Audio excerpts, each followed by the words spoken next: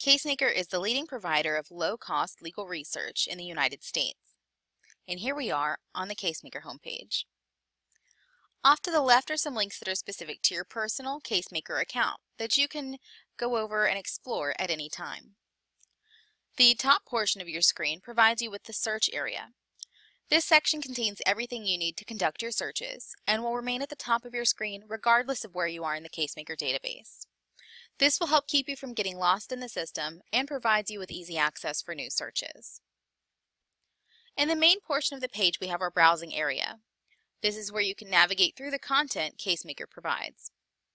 The All Content tab in the blue navigation bar provides you with a listing of libraries Casemaker contains. The Federal Materials tab provides you with a listing of our federal libraries, and the State Materials tab provides you with a listing of all 50 states plus the District of Columbia. Regardless of your bar affiliation, Casemaker provides you with access to all 50 states, the District of Columbia, as well as all of our federal materials. We'll go ahead and click on Kentucky. Each state will offer you different levels of information, at a minimum giving you access to administrative code, cases, statutes, and the Constitution. Many bar associations have partnered with us to provide access to Casemaker to their members, and in turn have asked that we provide additional content in their state. Kentucky is a pretty good example of this. Here we can see additional libraries are offered. Let's go ahead and click on Statutes. Each item in the Casemaker library will open in an index or table of contents fashion using an intuitive click-as-you-go system. This makes navigating through the content pretty simple. So here we can see a listing of titles, and by clicking on Title V Military Affairs, for example, we're provided with a listing of chapters that title contains.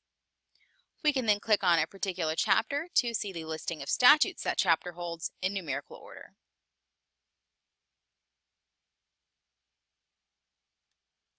We can then click on an individual statute to view the text that it holds. Also provided on this statute page is a red line of text letting you know how up-to-date this particular statute is. If there was any new affecting legislation for this statute, you would be notified of that here and instructed to click on the Supercode tab in the dark gray toolbar to review that information. Also provided in the dark gray toolbar is the Archive tab. This will provide you with the opportunity to view the statute as it stood in previous years.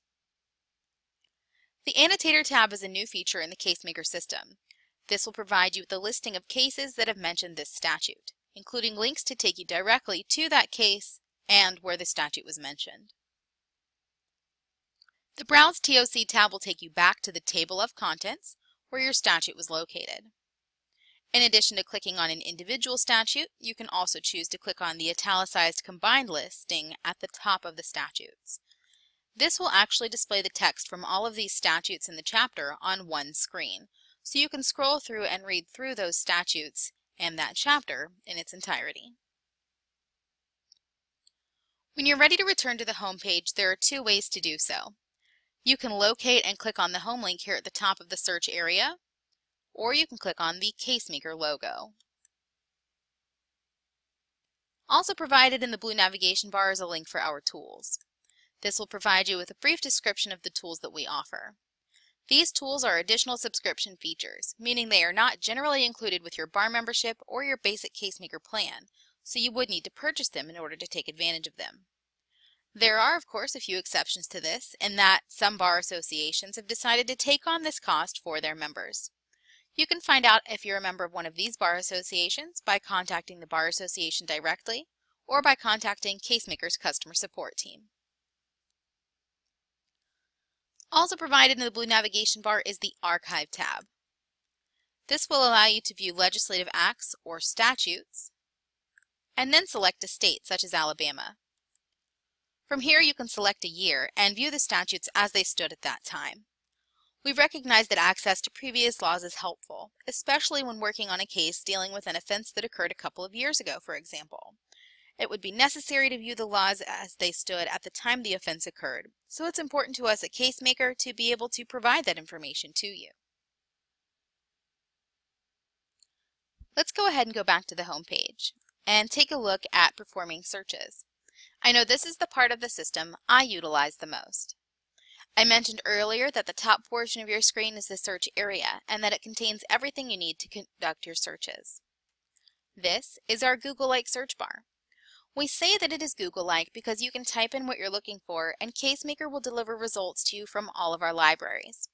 Much like entering a search in Google, how you would then receive websites in addition to images, videos, shopping options, and more. Casemaker will provide you with results including case law, statutes, attorney general opinions, and more depending on your jurisdiction.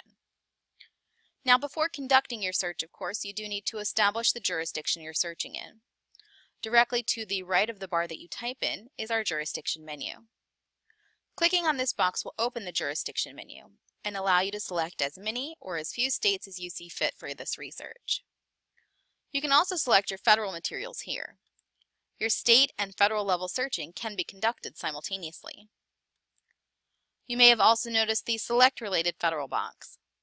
Checking this box will cause Casemaker to return results from your selected state or states, as well as any federal material relevant to that jurisdiction specifically.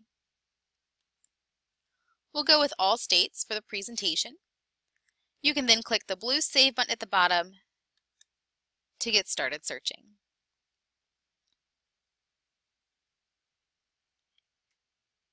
You can type in pretty much anything you need into the search bar. Start with keywords, a citation, case name, anything. If you prefer to conduct a more complex syntax search, I highly recommend clicking on the blue Search Tips link that appears here below the search button. This will provide you with a listing of operators that function in the Casemaker system. While of course you can utilize those operators and can combine them in any manner you see fit, my best recommendation to you is actually to start your search off pretty simple. I'm going to start off by typing in a couple of keywords, and then clicking the blue search button to perform our search.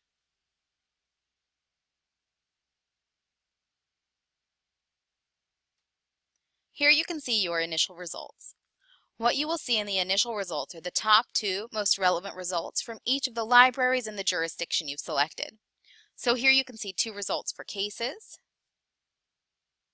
2 statutes, 2 acts, administrative code, and so on.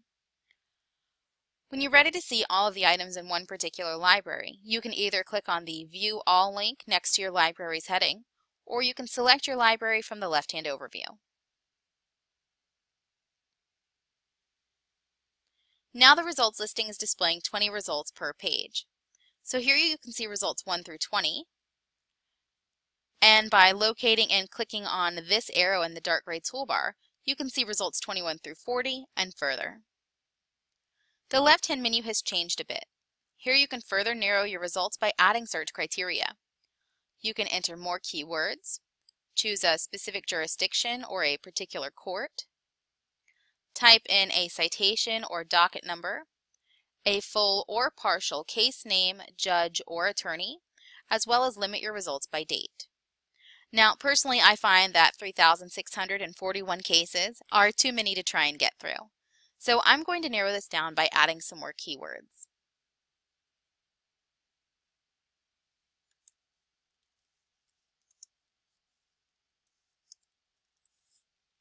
What I've typed in is a proximity search. The W/15 tells Casemaker to look within 15 words for the 2 terms you put on either side of it. So now all 160 results we're receiving provide the term handguns, the term felony, and the term assault if it falls within 15 words of the term prior. While 160 is certainly a significant decrease, I think we could certainly do better than that as well. Now typing in 2 words side by side is our AND function. It tells Casemaker to find both of those terms anywhere in the document. While the proximity indicator, of course, puts a restraint on how far apart those words can be. Similarly, you can type in a phrase. If you'd like to see 2 or more words side by side within a case or other document, all you have to do is put quotation marks around them to tell Casemaker to keep them grouped together. So, for instance, we can type in the phrase minor child, surround it with quotation marks, and click Go. Now, when you're conducting your research, sometimes you're going to run into a wall, whether that's you're receiving no documents found, like we're seeing on our screen now, or the results that you're getting aren't really relevant to the type of research that you're trying to conduct. They're not specific to the case at hand. This is why I recommend starting your searches off pretty simple and building them up, sort of brick by brick and item by item. We can now review each of the items that we have typed in: handguns and felony, assault within 15 of prior, and the phrase minor child. We can assess which of these are really working for our search and which one might be able to be tweaked a bit. So, for example, I know that the phrase minor child seemed pretty important, but we could try something else. Instead of having to start our search over from the very beginning and redo all of this research, we just have to uncheck the corresponding box for the item we no longer want to include, and Casemaker provides you with your results, less that particular item. So rather than the phrase minor child, we could just type in the word minor. And this gives us 44 cases. Let's go ahead and take a look at the results now. By default, our results are sorted according to relevance. However, you can use the Sort By option in the dark gray toolbar to change this to date decided, number of times cited, or state in ascending or descending order.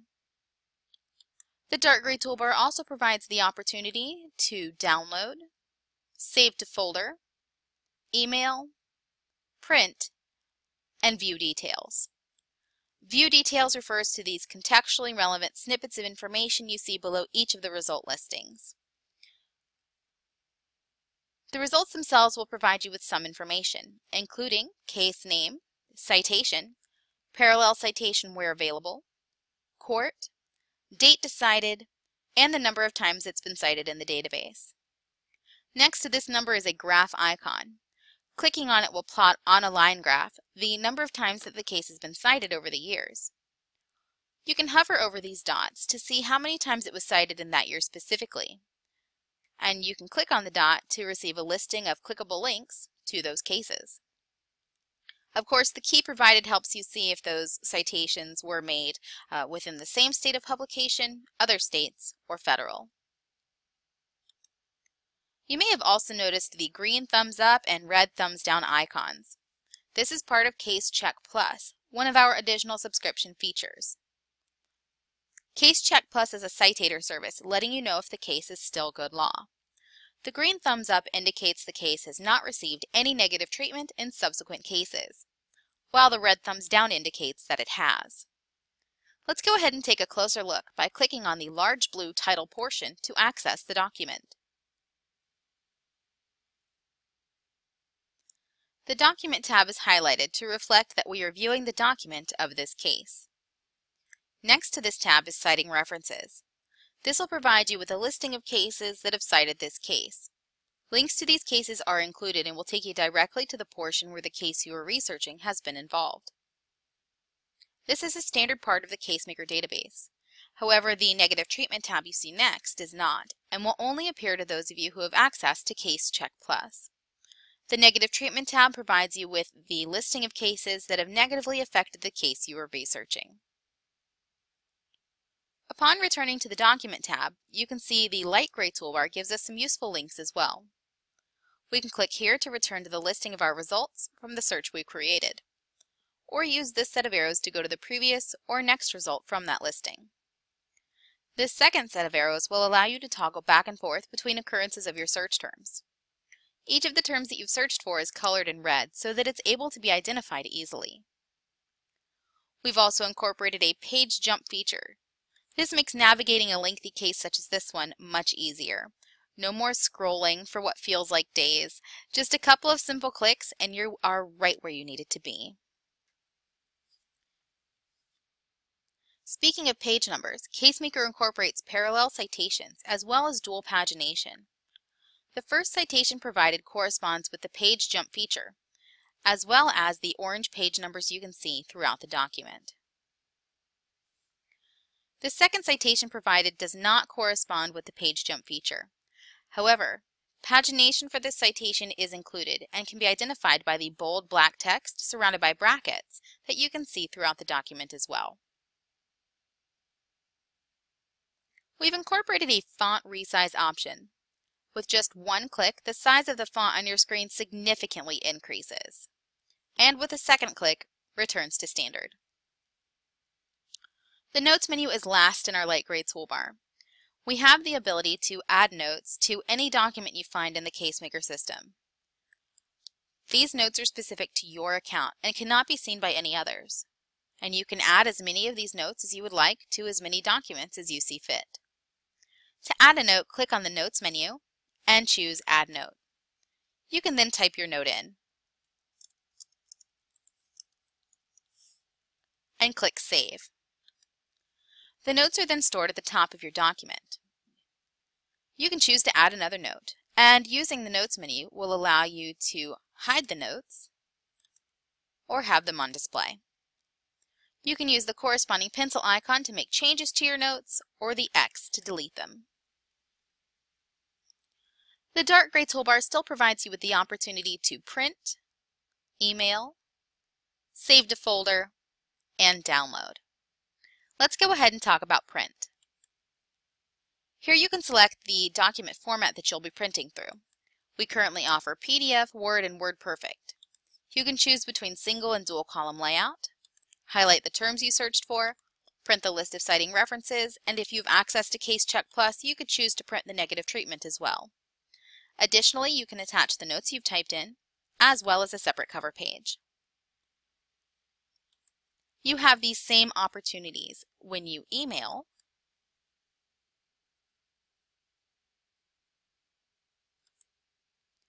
as well as when you download.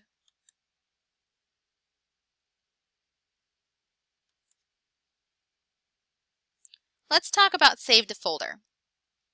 Let's say your standard practice is to print cases that you need or download them to your work computer. You've gone home and after dinner you have time to do some more research and you'd like to review a case you found earlier in the day. Well, now you have to access Casemaker again anyways, because the case you printed earlier is sitting on your desk at the office. Or perhaps you downloaded it to your work computer. But that's only helpful if it's a laptop and you remember to bring it home. So instead of wasting your paper, or the space on your hard drive, or your time, you could save the items you need to a folder in your Casemaker account, which is accessible from anywhere you can access the web. The first thing you'll need to do is actually create a folder. You can do that by clicking on the Save to Folder icon and typing a folder name here to the New Folder Name field, and then just click Create. Now there are actually two ways that you can go about saving items to your folders. The first is pretty straightforward. You click on the Save to Folder icon from the dark gray toolbar, choose your folder, and click Save. The second method is a little more hands-on, but absolutely useful. This time you can click on the orange My Folder icon next to the search button, and then choose the folder you'd like to use, and click OK. This allows the orange folder icon to represent the folder that you've selected, and from this point you can actually click, drag, and drop documents into that folder for saving. When you're ready to view the contents of your folders, you can click on the white My Folders link at the top of the search area.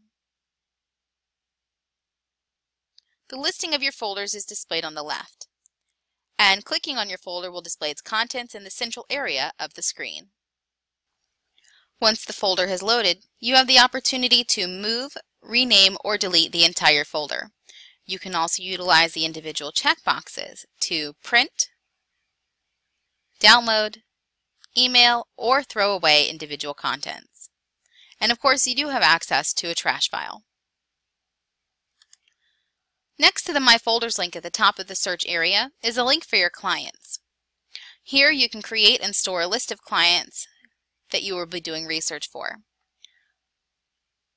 Click Add next to the client name field, type in your client's name or other identifier, and click OK. You can then select that client from the drop-down menu and choose Continue. Or you can choose to also keep track of the different matters you're handling for that client. Click Add next to the matter number field, type in a name or other identifier, and click OK. You can then select that item from the drop-down menu and choose Continue. Making your selections and choosing Continue effectively logs you in as doing research for this client. You can be reminded of this by noticing the client link has changed to display the client's name. From this point forward, any research you do or documents you view are being labeled as research for this client. And I'll show you how this comes in handy in a moment. I'd also like to point out our Casemaker Practice Management link here at the top of the search area.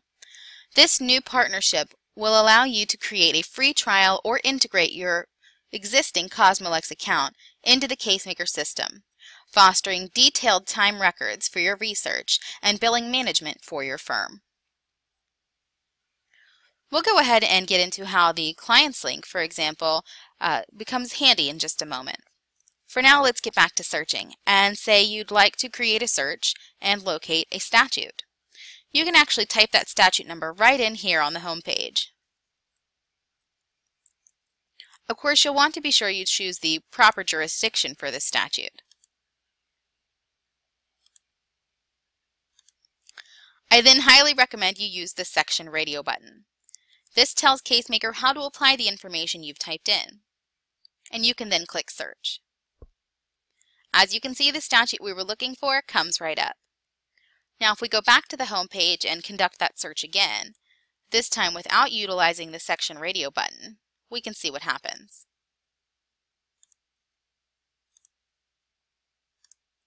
So this time we'll just type our statute number in, choose our jurisdiction, and click Search. And what happens is Casemaker defaults to a keyword search setting. So while the statute we were looking for does appear, it's alongside any other time this particular string of numbers has been found throughout the jurisdiction's database. This, of course, can be helpful, but it can also be more of a burden. You can search in a similar manner for a case you have the citation to. From the home page, just type your citation in. As you can see, I didn't use any spacing, capitalization, or punctuation. You can if you'd like to, but Casemaker will automatically correct that formatting for you. However, you will need to be sure that you properly abbreviate your reporters. Casemaker goes by the Blue Book Citation Guidelines if you have any questions regarding abbreviations. Because the citation is already state or reporter specific, you don't have to be too choosy with the jurisdiction. Just be sure that if you're typing in a state level citation, you have the state's database selected, or if you're typing in a federal level citation, you have the federal database selected. And of course, we recommend using the Citation Radio button, and then clicking Search.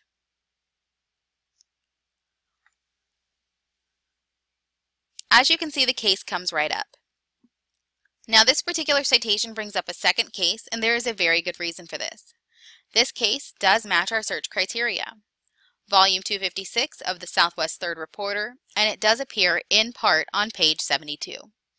So rest assured if you're typing in a pin site, you'll still be able to locate the case you're looking for. Let's take a look at the rest of the links the search area has to offer. Here we can click on a link labeled History. This will provide you with a complete history of all the searches you've created and documents you've viewed since logging into the Casemaker system. Each item in the history comes with a date and timestamp, as well as a client label if you performed it while logged into a client.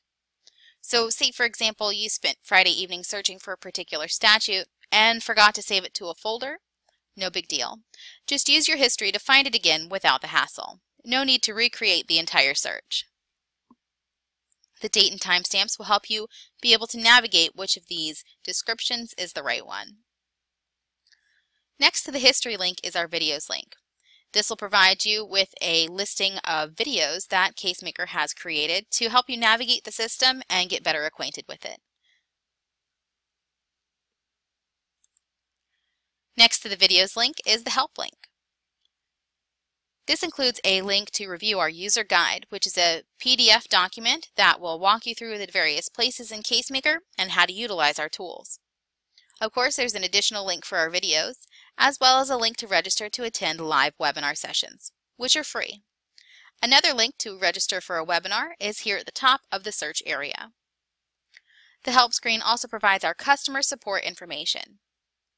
Casemaker's live customer support is available Monday through Friday from 8 a.m. to 8 p.m. Eastern. Here we provide our toll-free telephone number as well as our email address. Additionally, we provide a link to live chat with our customer support personnel here on the help screen, as well as here at the top of the search area. This gives you the opportunity to instant message with our customer support team during our regular business hours. Now, anytime that you've logged into a web page, be it your Facebook or your LinkedIn account, your bar association page, or your email, or maybe you've logged in to pay your water bill, it is always a good idea to log out for your security purposes.